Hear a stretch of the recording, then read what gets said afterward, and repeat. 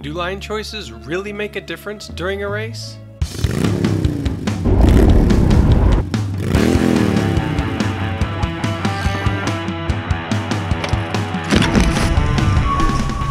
It's super early in the morning, and I have to leave in order to make it to the Maybury mountain bike time trial today at the Maybury State Park. I'm looking to complete my goal of finishing 5 races to count towards the MMBA CPS overall for this season. That's the Michigan Mountain Bike Association Championship Point Series. Something I missed out on last year. There are only 2 races left. I did one this past weekend at Glacial Hills, and there is a final race at Addison Oaks, but can't make that one. I'm going to the UCI World Cup Finals in snowshoe.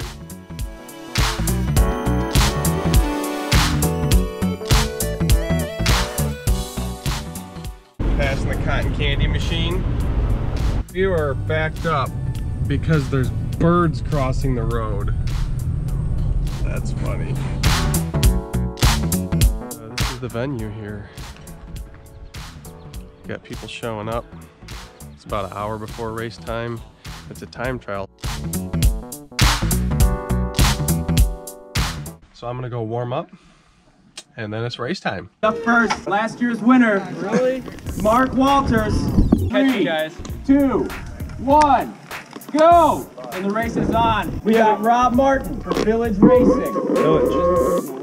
5, 4, 3, 2, 1. So when you race bikes, a lot of times it's hard to get to a course that's far away to pre-ride it. And that's exactly what happened with me for this race. I was not able to get across the state for a pre-ride. So we're going to discuss how a pre-ride can really help you out by looking at how much better things were on the second lap. Knowing that giant concrete slab was there on the second lap definitely helped me out.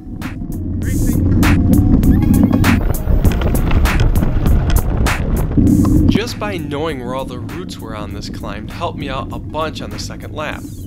When you don't hit the roots, you don't bounce, you're smoother, you can lay the power down and keep the power down and climb the hill with more of an ease. The sun isn't helping me out with my non-pre-ride. As you can see, it's a struggle when the sun just blares you in the eyeballs. The trail report was that the trail was a little loose and slick because it had not had rain in a while. So I lowered my PSI and it was actually perfect. There were a lot of line choices in this section. I still think that this outside line was the best because it kept the flow of the corner. I did the same exact thing on the second lap, as you can see. I may have to walk this section if I'm ever back. Here you can see on the first lap, I missed the straight line over the log piles, but on the second lap, boom, nailed it. My line choice on this section coming up was the same on the first and second lap. I felt like that was the fastest choice. Right there, I post a bar. I didn't do it on the second lap. Coming into this berm, I used the berm and didn't take the inside line, and it really allowed me to carry a lot more speed around the corner.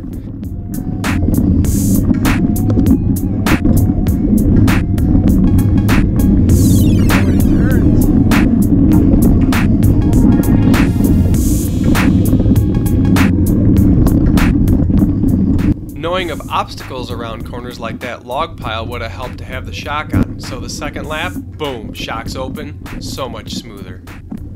Going straight over the log pile was the money choice, and rocking the same decision on this log pile was also a good decision.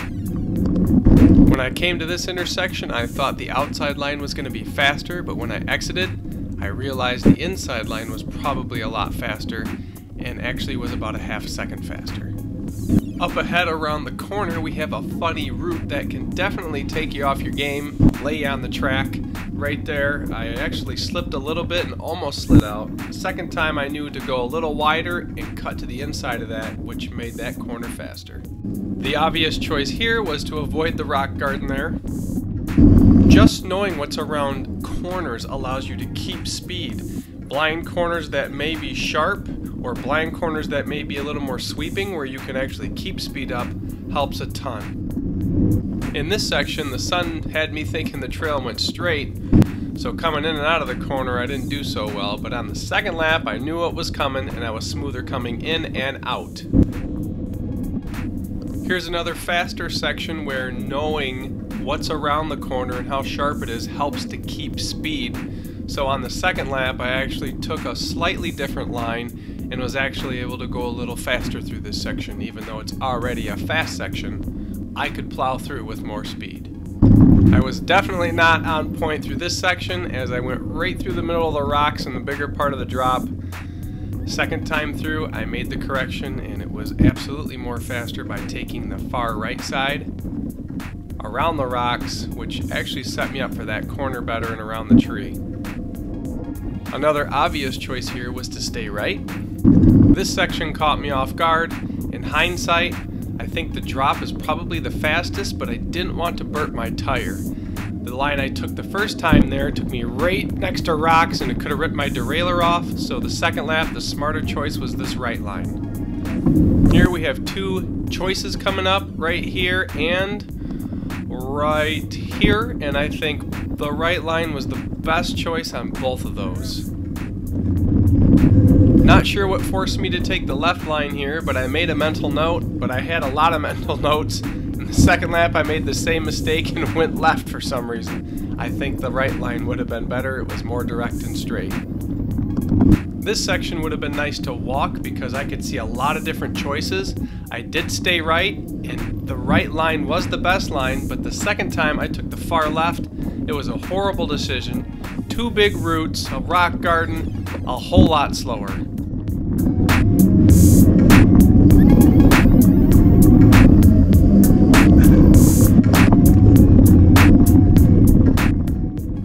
This dang sharp corner. It got me the first time really bad there, all over the trail.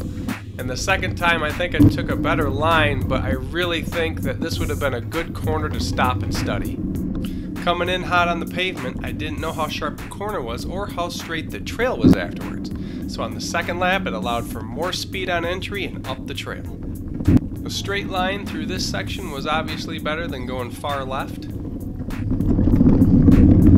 As we approached the end, this corner was a disaster as I thought we were going straight, but there's a log across and I guess we're going this way. So second lap I got a little better on that. Boom, knew which way we were going, kept the speed. And this was the last tricky section before the end of lap 1. I went far left, which had some roots that almost slid me into the tree. So on the second lap I noticed this nice, straight, smooth line that allowed me to keep the speed and up the hill. This is the start of lap 2, and right from the get-go we've got traffic. Lap 1 I was slow due to not knowing the trail, and lap 2 I was a little slow due to traffic.